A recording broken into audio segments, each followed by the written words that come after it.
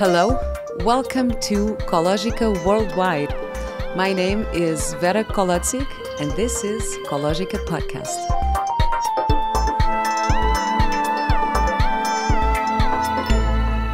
Hello, and welcome to Kológica Podcast. My name is Vera Kolócic, and this is my podcast. This is now Kológica Worldwide. It's actually my first episode in English. For those of you who don't know me, I'm Portuguese. I've worked as an actress for more than 20 years. I did a lot of TV, film, and cinema.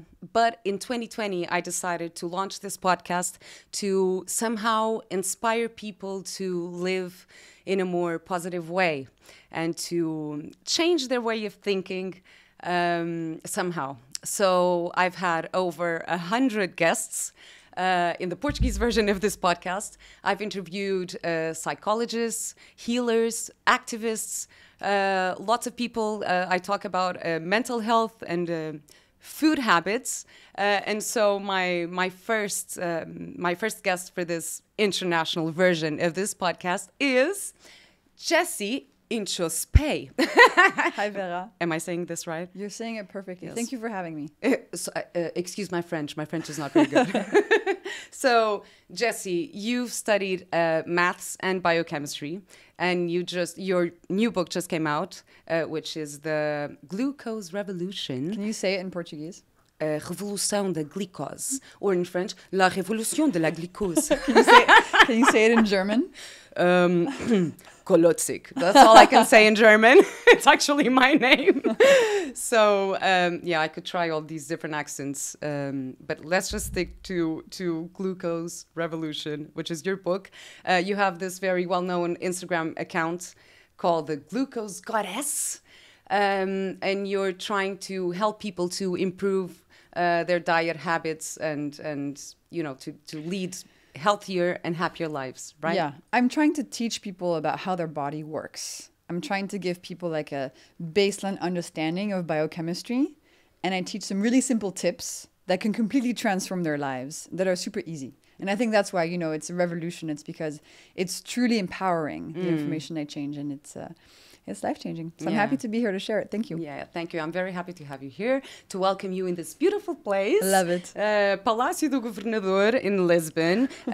So it's called Palácio. It's a palace, because for a goddess, this would be the best setting. I'm blushing. But let me ask you, Jessie, my first question is, what makes you feel like a goddess? Oh, wow. Waking up and not turning on my phone for like an hour, having a green tea or a coffee, looking over a view of a nice city. Wow. That to me is like the perfect way to start a day. I wish I could start my day like that every day. But when I do that, I feel like on top of the world. Wow, that's amazing. That's really, really beautiful. And what made you be so interested in understanding what happens inside your body? Because that's how it all started, right? Yeah, honestly, suffering. I suffered a lot when I was a teenager. I broke my spine jumping off a waterfall. So that sucked. And then my mental health was like just absolute crap for many, many years. And at that young age, I realized very profoundly that if you don't have your health, physical and mental, you have nothing. I was studying in school and I could not focus on my studies. Nothing mattered. My relationships didn't matter. Like the clothes I was wearing didn't matter, whatever. I just wanted to feel good when I woke up in the morning. And so I went on the quest to try to understand myself so I could figure out how to feel good again. So your body was physically fine, but you just felt like emotionally and mentally you weren't so well. Exactly. So I had surgery. I have lots of metal in my spine, and my body healed in a matter of months. But then my mental health started really, really suffering. So I had really intense episodes of anxiety, depression. I was super confused. I could never be alone. I had a lot of stress in my body.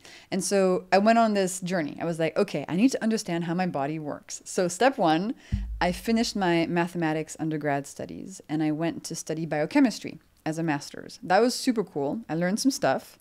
Still didn't feel great. Then I went to I really admire people who like chemistry. For me, it was just so boring in school. But, you know, to me, it was only interesting because I was suffering and I had to solve a problem. Yeah. So it kind of changes your perspective on stuff. All of a sudden, biochemistry becomes really interesting if you need to feel better. And then I worked in genetics for 5 years in San Francisco, in Silicon Valley. Still didn't feel better.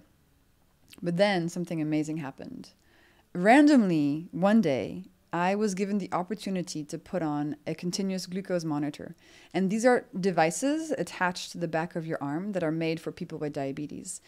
And I put one on as a non-diabetic, as a sort of experimental study. You know, in Silicon Valley, you're always trying new technologies and stuff. And that actually completely changed my life. And it's the reason I talk about glucose to this day. And I realized that glucose spikes, so big increases in blood sugar concentration, were actually one of the triggers for my mental health problems. And finally, after 10 years, I had a clue.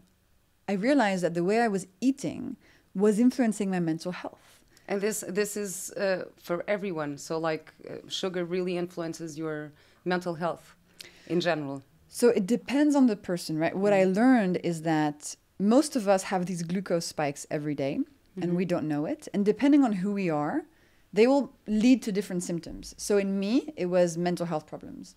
In other people, it might be cravings, chronic fatigue, acne, infertility, difficult menopause symptoms, poor sleep, inflammation, psoriasis, type 2 diabetes. Like the list goes on and on.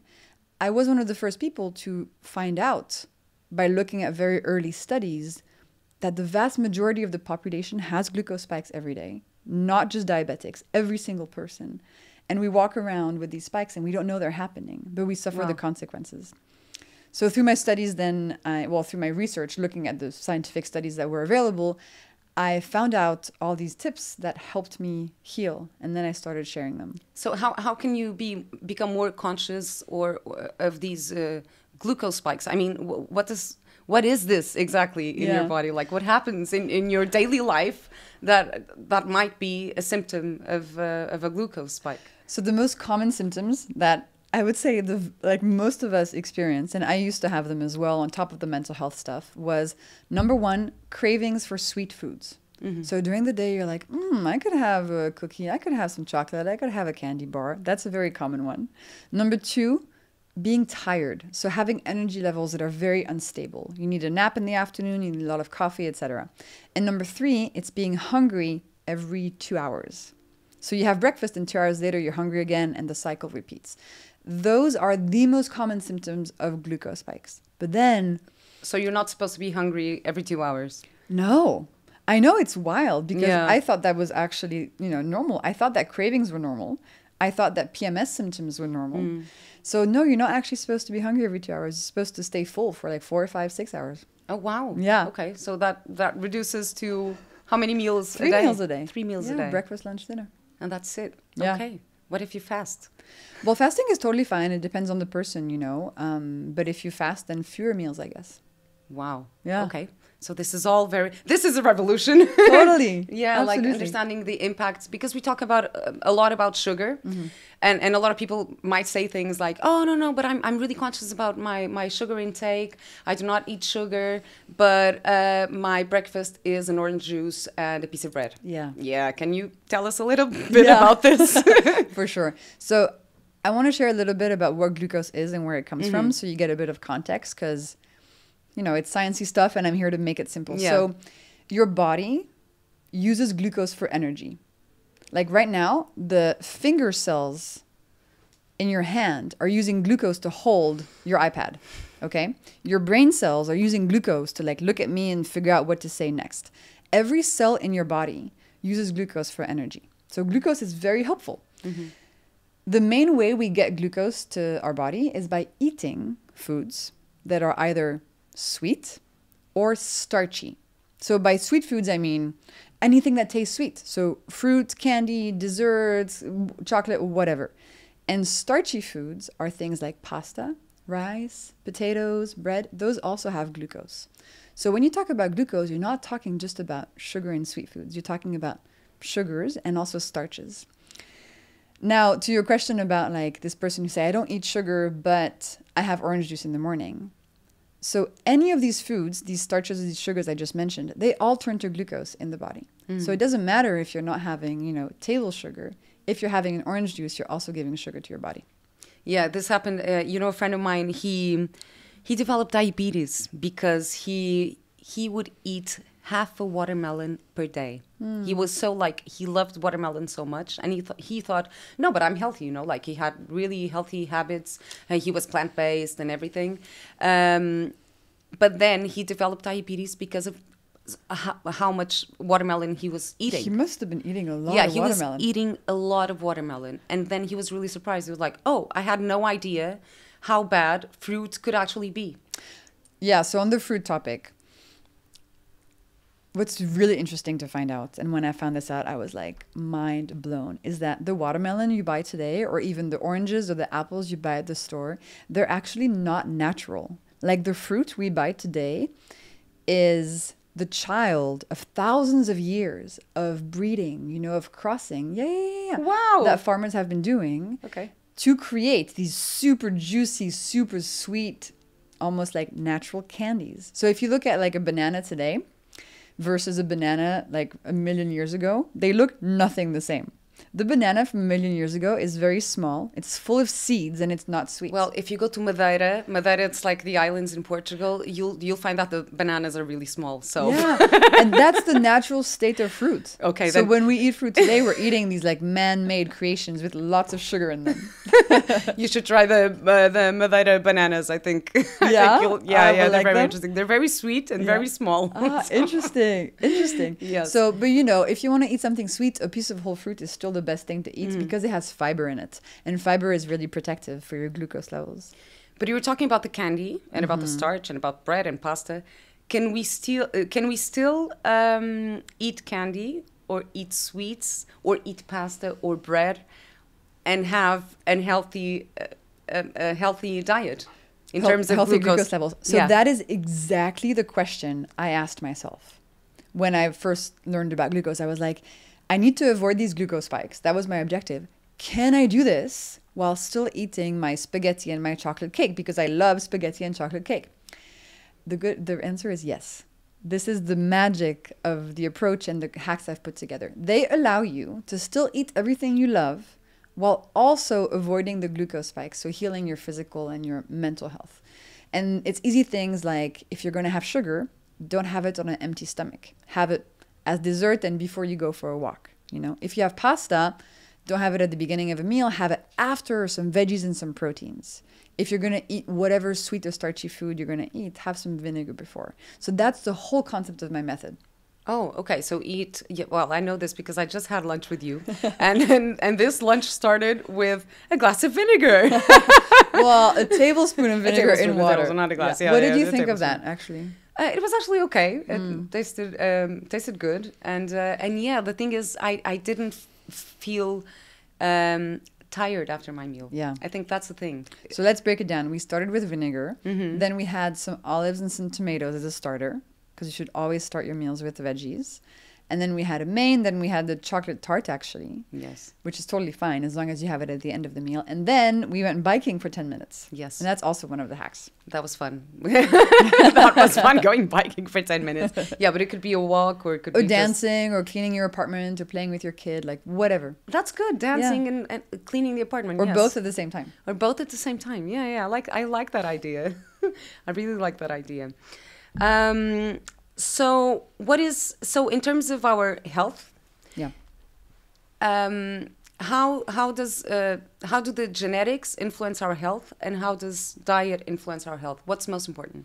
A diet and lifestyle, by really? far. Yeah. So do you think the lifestyle and diet can really, turn tables on the genetic part? Absolutely, and we know this by looking at identical twins. So people who have the same DNA, they can have vastly different health situations. One can develop type 2 diabetes and the other one not. And that's not because they have different genetics. They have the same genetics. It's because they're making different choices in their life and their social interactions and their stress levels, etc. And when I was working in genetics, I really learned that, I thought that genetics determined everything. I thought that if I could understand my DNA, I would be able to find out how to feel good in the morning. Turns out, zero. Like, just no. Your DNA tells you nothing about what to do to feel good in the morning. It tells you a little bit about like your predispositions to certain diseases, etc. But what really matters is your lifestyle, how you're eating, how you're moving, how you're sleeping, how your stress is, etc. How was your lifestyle in your recovery process from your accident? Oh, good question. So I think one of the main things that looking back, I'm like, oh, that was a big problem, is that after these 2 weeks of being immobilized in a bed because my spine was broken, and then a very intense 8-hour surgery where I lost a lot of blood and I thought I was going to die. It was really stressful. At no point after did anybody come to me and say, hey, you just went through a traumatic experience. Let's process the stress out of your body. Let's help your body like move some of that trauma. Zero, nothing. And so I kept all this stress inside, for a long time. And I think that's why it started causing mental health issues, and it compounded with the glucose spikes and everything. But that was a big miss. So I just went back to my normal life. There was no process. There was no processing. There was no, ceremony. Like, looking back, I could have done so much stuff to help. And now I know the things I need to do when I go through something difficult. But back then, I was 19. I had no clue. What do you need to do? What are the tips? So there's a few things that I do when I go through like a stressful day or a stressful interaction, or even when I take a plane and I go somewhere because it makes me feel a bit ungrounded. I will stretch. So really, move the tightness from my muscles and my joints. If I can, I'll find somewhere that has some grass, and I'll put my bare feet and my bare hands like on ground. I love that. And are you a tree hugger as well? Of course. Yes. Yeah, of course. and that actually, we know how it works, it moves your electrons, excessive electrons from your body to the ground. It's literally grounding. It's almost like you're connecting your nervous system to the nervous system of the planet. It's so cool. So that I love. I love shaking. So I love hearing this from a scientist, because sometimes we talk about, like connection to nature and please connect and feel grounded and walk barefoot. Feet and everything, and then we think, the spiritual whatever, those people. But it's really great, because you as a scientist, you're actually saying, no, this is true. It's like, I think it's completely freaking ridiculous for people to dismiss stuff when we don't have a scientific study that proves this in a clinical setting. Like, guys, 100 years ago, we didn't know DNA existed. I mean, like, we'll find out more scientific explanations for stuff. But right now, there are things that really work when you're stressed and that you should do, even if there's not a 10-year retrospective study, So anyway, I do that. I love shaking. So I'll just lay on the ground and sort of like shake my body. That really relaxes the nervous system. I'll make sure to eat well and to not have glucose spikes, because I know that if I have a glucose spike, it's going to send my mental health completely crazy. So yeah, it's actually the first time I'm talking about this mental health stuff, and I'm really fascinated by it. It's really incredible. Me too. I'm always trying to find the relations between our habits relating to our mental health as well, because sometimes we're just not. I mean, if we're anxious and we eat sugar, it's gonna it's worse. But I feel this because I try listening to my body and everything, but I cannot explain this in a scientific way. That's why I'm so interested to hearing this from you. Yeah. And it's normal that when we're stressed, we want to eat sugar, because sugar releases dopamine in the brain, and dopamine is the pleasure chemical. So it makes you feel pleasure. So if you're stressed, if you're tired, if you're sad, if you're anxious, if you're angry, like whatever, food is a way to sort of placate your brain that's struggling. So it makes sense that we go towards that. And I think often people think that also if they're tired, sugar is going to give them energy. But actually, that is not the case. Sugar will give them pleasure for a short amount of time, but sugar and glucose spikes actually hurt your long-term ability to make energy in your body. So you have short-term pleasure, but long-term, you're starting the chronic fatigue roller coaster. So what's the trick? What's the hack? What can we do? So I think the first thing you can do is switch from having a sweet breakfast to having a savory breakfast. Okay, so this is a habit that really helps balance your glucose levels, that really helps your body thrive, that gives you all your energy back. So in the morning, you build a breakfast that's around protein and fibers and fats. And if you want to eat some starch or sugar, that's fine, but do it for taste. Don't do it as like the main base of your breakfast. But would you say this is also a cultural thing? Because when you go to Asia, they'll have soup for breakfast. Yeah. Yeah, do you think, I mean, we have this cultural influence that really, I mean, for us as Europeans, for you as a French, you know, if you think, no, you cannot eat a croissant in the morning, it's like, what do you mean I cannot eat a croissant? But I think this is all modern and recent, you know. I think that we used to just have normal food for breakfast. We didn't have this culture around like breakfast should be sweet. I think because of all the marketing around breakfast cereals and fruit juices, we kind of got indoctrinated to thinking that you need to eat sugar in the morning to have energy. But that's not how it used to be. You know, we didn't have like a different approach to breakfast. We just had normal food. Yeah. So, and before breakfast, is there any hacks that we should do, or is just Before breakfast? Yes. Like Are we supposed to drink vinegar before breakfast, or it's okay if we don't? I mean, let me tell you, like my habits. I wake up in the morning and I always have a glass of water with a little bit of lime and bicarbonato de sódio. I don't know how you say this. Yeah. Baking soda. Yeah, baking soda and lemon. So that's the first thing I. Why baking soda? Is it baking soda? Not baking soda. Bicarbonate de sodium. Bicarbonate de sodium? But why do you have that? Oh, this is the lost in translation bit of this podcast. Vodka? Why'd you have vodka? Well, vodka. Yes, I have vodka in the morning, like right before my breakfast. It's supposedly to make my blood more alkaline. So for my acidity? pH, acidity wise. I had no idea. I have to look it up. I have no idea how that works. Okay. Yeah, but you advise lemon as well. I mean, lemon is something that you can use instead of the So lemon is great. So the vinegar hack. So this is one of the 10 hacks that are in my book. And these hacks, you can do them whenever is easy. So you don't always have to do them. It's not like a strict, like you must. It's like, this is cool tips that we learned from recent science that you should compose with on a daily basis. So yes, having a spoon of vinegar in some water before a meal helps reduce a the spoonful of vinegar helps the glucose spikes go down. The glucose yes, I'm so happy we sang. I really wanted us to sing. Yes, this is a great version of it. Come on, we should. I think I should make an Instagram post. Yeah, let's do it. After the podcast, we'll do it. Perfect. So a tablespoon of vinegar in a big glass of water before a meal reduces the glucose spike of the meal by up to 30%, which is super cool for your health and for your cravings and for your hunger and for your energy. So should you do it before every meal?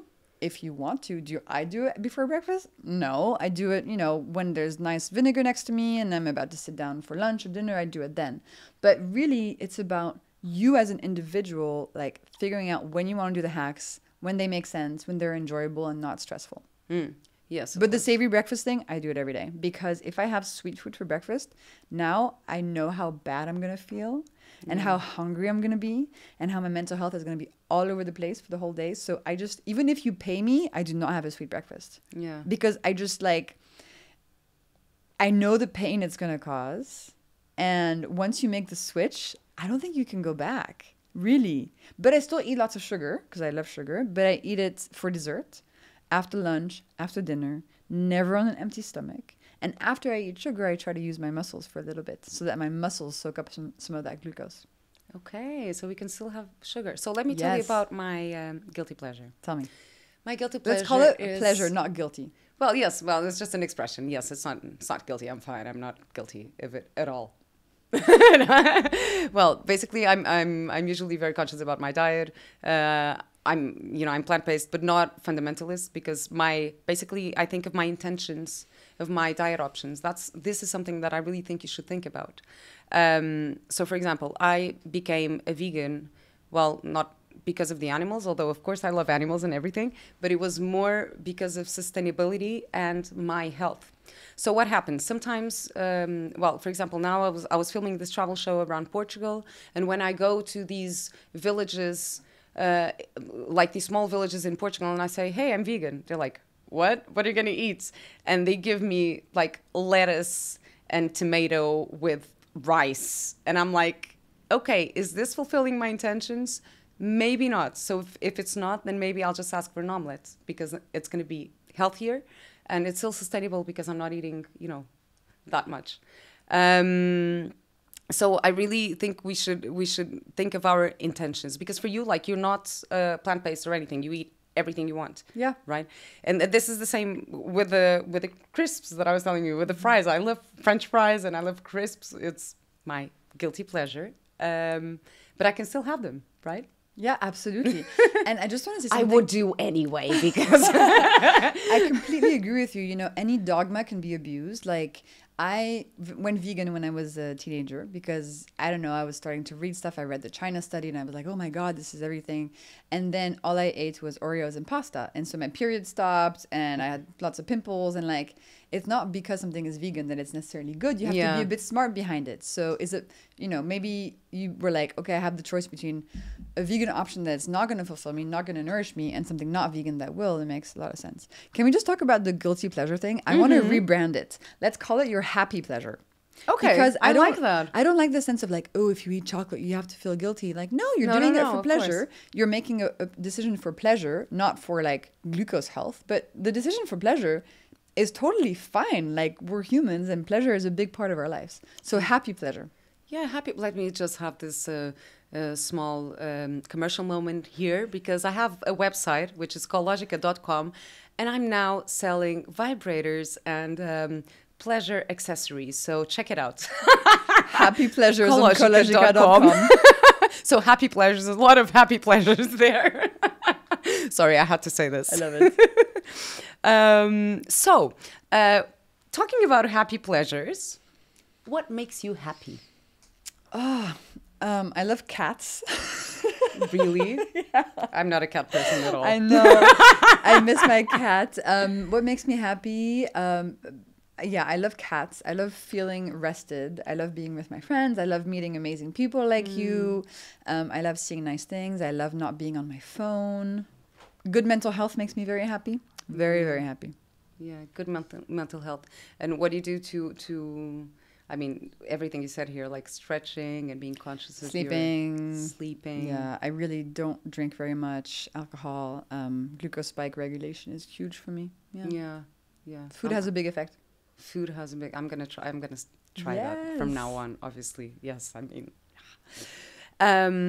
what makes you feel the most like your true self? Oh. I think when I talk about glucose stuff and also... Yeah, this is something beautiful about you, Jessie, is that you're so passionate about this topic that you really speak from the heart. And this is really beautiful because you're trying... I mean, this is what I feel. I get this feeling that you're really trying to expand this knowledge and to share this to actually improve people's lives in a way that's not like restrictive, judgmental, you know, makes you feel guilty. Like, there's so many people suffering and they every day they're eating in a way that makes their suffering worse, just like I was, and they don't know it. And I just want people to know that there's easy stuff they can do, like eating their food in the right order, you know, that can really transform how they're feeling. And the other day I heard this quote that is, the best person you can serve in life, like your biggest audience or whoever can be your clients, whatever, is the person that you used to be. And I used to be that person who was completely lost, suffering, eating in a way that was making everything worse, and I had no idea. And so I just really want to get this information to as many people as possible, because when you understand these key, like, easy foundational biochemistry principles of how to eat, your life transforms. That's so beautiful. I just got goosebumps and I'm getting a bit emotional. No, really, because this is such a beautiful thing. Like the best person you can serve is the person that you used to be. It's a bit like taking care of your child. You know, like I think we all have traumas from our childhood. We all, you know, we're all like trying to deal with our own shit, basically. And just being aware and like taking care of us as we would take care of the child we used to be. And this is beautiful. Thank you so much for this. Like, thank you so much for this insight. It was really, really beautiful. I'm so glad. So we're coming to an end here. But I'm just going to ask you this one question. Okay. So let me just give you some context. Okay. So this podcast is called Kológica, which is a play on words with my name, Kológica. And Lógica means logic. So usually I say that Kológica is like, I would say, your way of living in positively. So my last question is, what is your Kológica in life? So wait, explain to me a bit more what you mean. Like my way of living positively is like my motto? Like it could be your motto. It could be... there's one thing that I remind myself whenever I'm going through a really difficult phase in my life, and that keeps me like afloat and positive. It's that comfort and growth cannot coexist. So if you're uncomfortable, it means you're growing. So that helps me a lot. I'm like, okay, I'm really uncomfortable. I really hate the situation. I hate whatever's happening. But can I find growth in here? You know, can I find a way that this is teaching me something about myself? Can I find a way in which this is showing me a boundary I have to establish or whatever? So I try to approach all very uncomfortable situations in that fashion. And it's worked out pretty well. Wow. I love that. I mean, although let me just, I'm going to give you my opinion on this. Yeah. Although I really agree with what you're saying, but also I don't think that being uncomfortable or suffering is necessary for growing. I Completely. mean, it's not like, oh no, I'm not going to grow if I don't suffer or if I'm not uncomfortable. And by the way, I experienced that because I used to idealize pain, you know, because I was in so much pain for so many years. A part of me was like, pain is good, you know, your suffering means you're, you know, a bigger person. But actually that was just my brain trying to make sense of it all. And when I came out of that and I was like, no, there's no reason to sacralize, idealize pain. Mm-hmm. Really, there is none. That helped me so much. But when it does happen, by having this sort of framework, I'm able to move through it really quickly, put something in place that removes the pain, and then keep going. Yeah. We know we have this expression in Portuguese, which is dores de crescimento, which is... Wait, say that again? Dores de crescimento, Dores which is de like... crescimento. It's basically... growing pain, you know, yes. When like your bones are stretching when you're a kid, when you're like in teenage years and you feel this pain. So this is this is how you can, you know, face pain in a positive way. Yeah. Thank you so much, Jessie. So check out, I'm just going to tell everyone to check out your Instagram page, the Glucose Goddess. You have tons of tips there, and check out your book, which has now come out in lots of languages. Yes. So in Portuguese, of course, English, and it's now Spanish, French, Dutch, Japanese, Korean, German. I mean, any language, really. So there's no excuse not to read this book. No excuse not to follow these tips. Thank you very much. If you want to check out my work, check out my website, kológica.com. And I hope to see you again soon. Thank you. Thank you for having me, Vera. You're amazing. Thank you.